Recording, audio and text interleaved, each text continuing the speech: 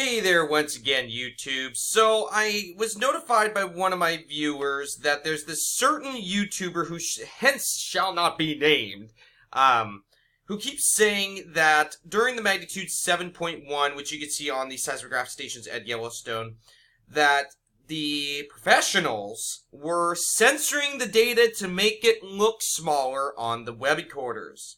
For example, let's use MCID in this video because I really want to put this out there, because something I cannot stand is when someone says, oh, they're censoring seismic data or they're manipulating seismic data. The only way, and I'm telling you right now, the only way you can do that is to shut the station off. But that wouldn't work if it was just one station, right? You'd have to shut off a whole seismic array at the same exact time, right? Okay, but I'm getting ahead of myself. I want you to notice something. Notice how the lines on the web recorder, also known as seismograms, look weaker because of the magnitude 7.1. Apparently, people were saying this is because the professionals want to make everything look smaller. Number one, something to ask yourself. Why in the hell would the professionals want to make things look smaller on the web recorders when web recorders aren't even used for seismological analysis? They're not, guys. They're not at all. They're only for basically quick analysis, just to see, okay, how many earthquakes occurred, was there a swarm, was there a regional earthquake, was there a teleseism? It's not for seismological analysis at all. You should never, ever, ever, ever, ever, ever, ever, ever, ever, ever use web recorders to judge how big an event was, how long it lasted, how many events there were. No, you cannot. You need to use seismogram, spectrogram, and spectra plots to determine all of those things, guys. I'm telling you right now, web recorders should only be used for a very, very quick overview. Who cares whether they're big or small? But let's prove it. Let's just not listen to me blabber on about how some YouTuber could be wrong. Let's talk about it, and let's show some proof. In the seismic program Swarm, with data obtained from MCID, we will use this as an example station, and I will show you that the professionals are not censoring anything. Number one, there'd be no reason to, because nobody uses web recorders for seismological analysis. They use the raw seismic data in a seismic program Swarm or another seismic program as well. And number two, again, I'm going to show proof that the professionals are not censoring the data because this is called an auto-scale feature. The University of Utah basically uses the same exact program as the seismic program Swarm. I wouldn't be surprised if it's the same exact program. Actually, it's basically the same exact thing. Even the analysis helicorders that they show on there do have these same buttons as in the seismic program Swarm, as I have seen. Especially in the most recent YVO update, where Michael Poland is showing the Steamboat Geyser eruption on the helicorder, and he kind of points to it, and you can tell it's basically the same exact program as the seismic program Swarm.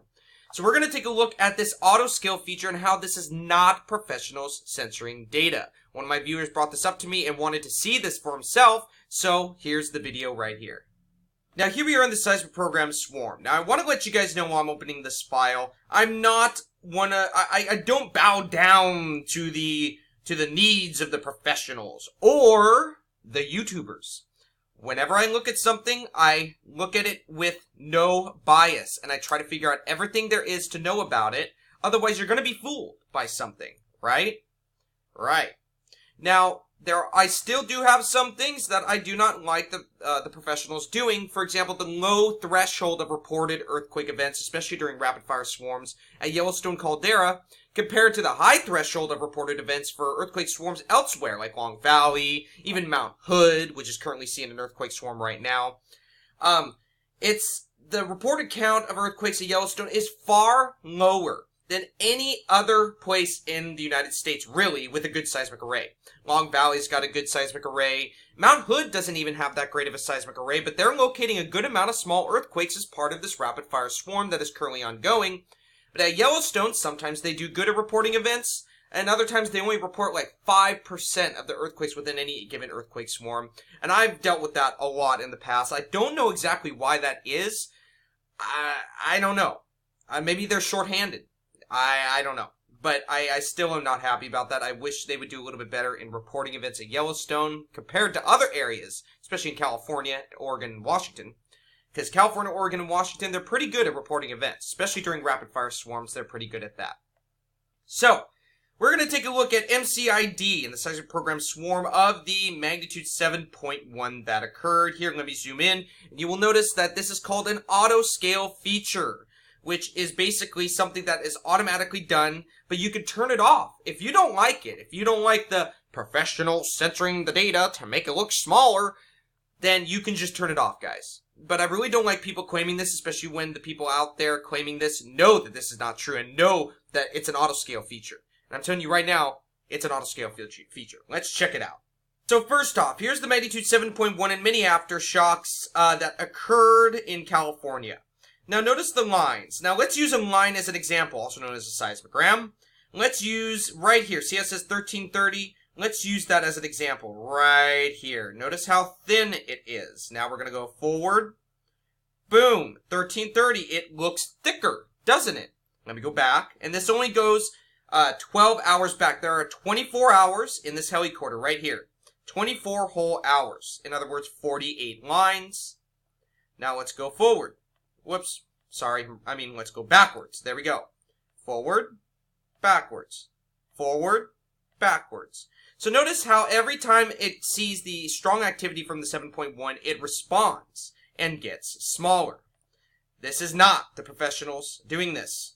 Now I want to show you something. Let's go forward. Before or actually after, it doesn't matter if it's before or after. Whatever is seeing some strong activity on the helicorder, it's going to respond with the auto-scale feature. Now, if you don't like that, you can remove it in the seismic program swarm. Notice down here. In other, it says auto scale right here. Uncheck that. Press OK. Alright, you want to see what it looks like now? Alright, we're about to go back. This is what it looks like without the auto scale feature. Boom. Notice how it looks basically the same. The earthquakes do look a little bit stronger, but the overall amplitudes did kickstart the auto scale feature in the seismic program swarm. Notice how it is no longer affected. Notice that? That is because the University of Utah uses the same program as the seismic program swarm, and there's an algorithm set for an auto-scale feature. But I want you to notice something. Let's turn back on that auto-scale feature. Let's go back down to where we were. Let's turn auto-scale back on. Auto-scale on. Press OK. Alright. Now let's go back up. Boom. Notice how the auto-scale kicked in, right? Now I want you to notice something. Check this out. Let's use an example spike, shall we? Just any spike anywhere. We'll use this electric malfunction right here as sort of a gauge, right? Notice how it goes down to, I'm going to say, negative 787 amplitude count. Well, the thing that seismic amateurs and professionals do, they do not look at the Webby quarters. For their analysis, they use seismogram plots, spectrogram plots, or spectra plots. Let's go to the seismogram plot, which shows amplitude on the left, the strength of any given signal. Notice amplitude, amplitude, amplitude, showing the amplitude that is arriving from any given signal. Oh yeah, by the way, I forgot to tell you about this feature right here. Watch everything in the background as I turn this scale forward. Boom. Boom. Notice that? Do you see how I can scale the helicorder? Notice that? Do you see it growing? Now, as you see it growing, you're probably like, oh my goodness, you're manipulating the data, Ben! No. Look at the maximum amplitude count up here, and look how the amplitude, which is the strength of any given event, which is what you use basically to judge magnitude and the strength of any given event. Look, as I go down, it stays the same, doesn't it? Right there should prove that whoever is saying that they're purposely censoring data to make the things look smaller on the Webby quarters is lying. And because this thing has been brought to their attention many times, and they continue stating the same false information. Now, usually I would just let it go, like I usually do. I just kind of ignore them and just let them do their thing. But it kind of ticks me off a little bit because they're making us look bad. The people who are actually doing actual amateur seismological analysis, it doesn't make me happy. It really doesn't. But if they're willing to learn, and turn around, then that's their choice. But they can keep doing what they're doing if they want. Now, let's go forward, shall we? Let's use... Oh yeah, we're going to use one of the spikes, right? Okay, this one goes down to about negative 755, right? So that was at 1236.30. So now we're going to go forward with that auto scale feature on. Alright, 1236, 1236.40, where'd you go? 1236.40, there it is. Notice how the auto scale feature basically turned off, and it's still going down to 755, right down here. Okay, so we just showed you that this is not censoring. This is called an auto scale feature.